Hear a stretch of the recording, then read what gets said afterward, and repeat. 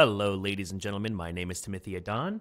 Um, I am a composer and sound designer freelance for games. And I have been working on my own personal project, this one right here. Ignore the name. I forgot to change it when I created the project. And I've been creating that project as a way to learn Wwise integration with the Unreal Engine. And I can go into why I'm doing that because it's a bit of a longer story, but I'm not gonna because that is not the point of this video. The point of this video is that during my travels of doing so, I found that there are actually very few resources that are easy to parse out, I should say, when it comes to doing this, and it makes learning this a very long process. I've played around with Wwise before and have taken classes for it, and I've played around with Unreal before, but doing both at the same time, there aren't many people talking about it. I'm doing this as a way so that other people can find this and know what I ended up having to go through so that hopefully they can go through it a bit faster. I'm going to start a brand new project to do the initial setup of how you connect Wwise to your project. I'm going to go no starter content because that's not really necessary. All of this is fine. Blank. We're going to create a project. So we have this project open. The next thing that's necessary, and actually what we're going to want to do is we're going to want to save this, hopefully.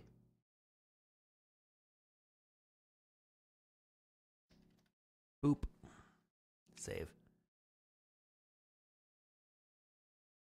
We're going to close this for now that we've got the project created. We're going to open up the Wwise launcher. Later. Go to Unreal Engine. So you're going to go browse for a project to sync with. And in this case, I'm going to my project 2 because I, again, forgot to name the project. Woe is me. You're going to find the project file, the Unreal project file. Hit open. It is going to ask you if you want to integrate it. You will hit yes. And then it's going to try to get you to figure out all this information. I'm using Unreal 4.16, so we're going to do that. And you just want to go through all the drop-down menus and make sure that everything makes sense. Copy of Wwise SDK files. Yes, yes, yes. Since I've already done a lot of this, there are like a couple extra steps if you're doing this for the first time. Mostly like making sure that the Wwise version that you're using is correct, making sure that the Unreal version is fine, and making sure that you have all the proper files downloaded for Wwise in order to make this work. And it'll tell you all of that right here. Wwise project path, I don't have one yet, that's why I'm doing this. And then integrate. And so it's going to take a moment. It's going to integrate as a plugin to your Unreal project. There we go. So now, if you click Open in Wwise, it'll open up a Wwise project specifically for this Unreal, and we're going to go ahead and do that. And that's over on my other screen over here, so I'm not going to worry about that right now. So now that we've got that, we're going to go back over here. We're going to launch Unreal. Now that we have this in here, we need to figure out a way to get the sound banks and events from here into here. And in order to do that, I'm just going to quickly create some events that'll make some stupid rudimentary noise or something like that. Just give me one moment.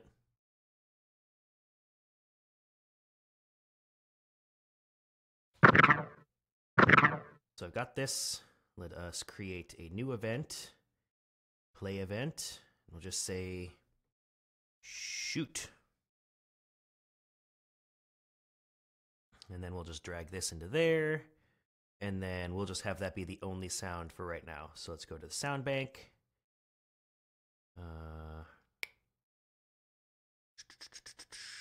New sound bank, and call it main sound bank. Make sure that you know what the names are and that they're going to be easy for you to remember and type, because that's going to be important later. And then in the main sound bank, we're going to put the shoot event in here.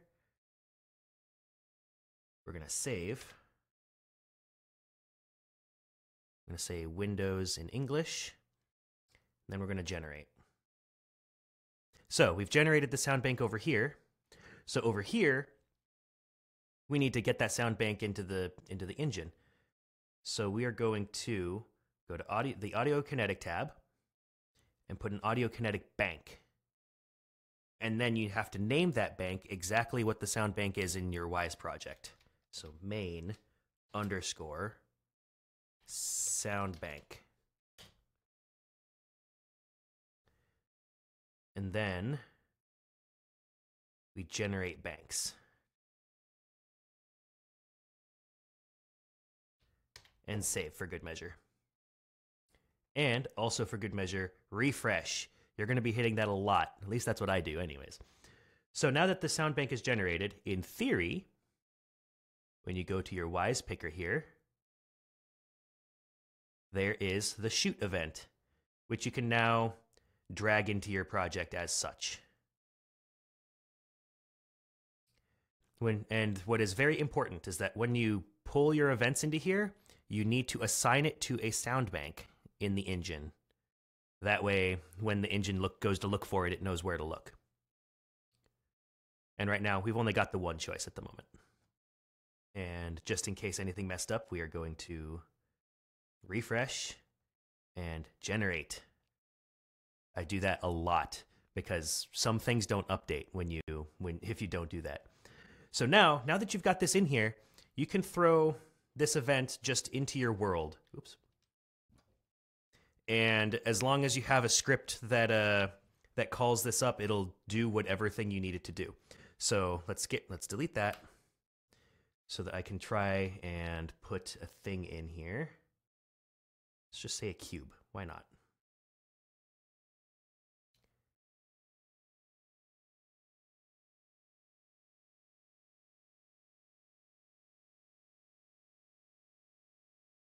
Okay, so we're going to create a blueprint for the script, or for the cube.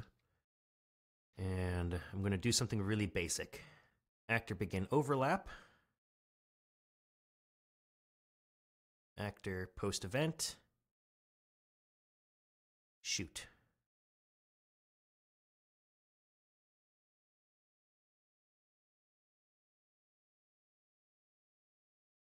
And over here, we are going to add a component,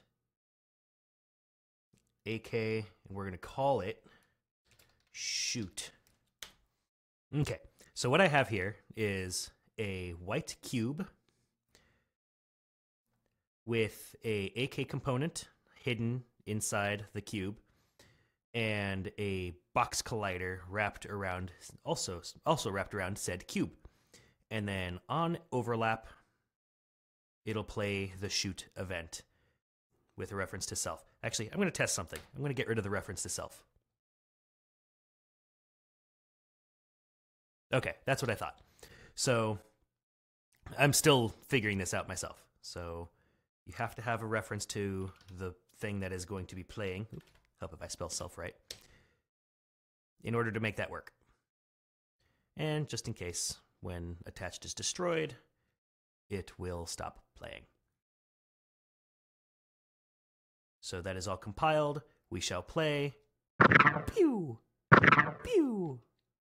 Pew! Pew! And there you go. Very basic. Now you can get events to play. You can also, if you wanted to, as I was playing around with this box, simply create an empty blank object. Actually, let's get rid of that.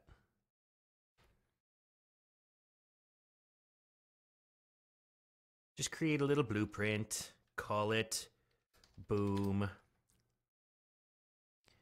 and you can just throw in an AK component.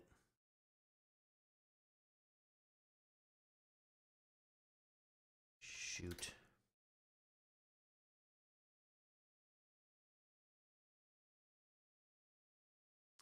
And this is going to be not visible, but you can still put a collider on it. We'll say a sphere collider.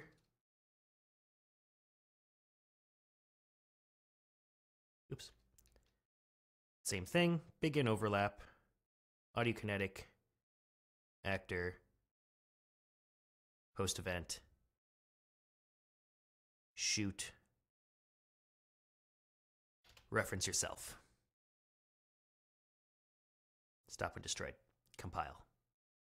And then we can throw that someplace where I might remember where it is. Maybe like right in front of the cube. Oop. Yeah, it's right there. There you go. And that is the basic how to integrate it into Unreal and then quickly start getting sounds to work in the engine. The next video, which I'll probably be doing very soon, is how to do attenuation in RTPCs, because that took me forever to figure out how it works in Unreal. Until then, I hope you enjoyed this video. If you have any questions, comments, concerns, or anything like that, feel free to comment or send me a message or what have you. And I will talk to you in the next video. Thank you very much and have a great day. Bye-bye.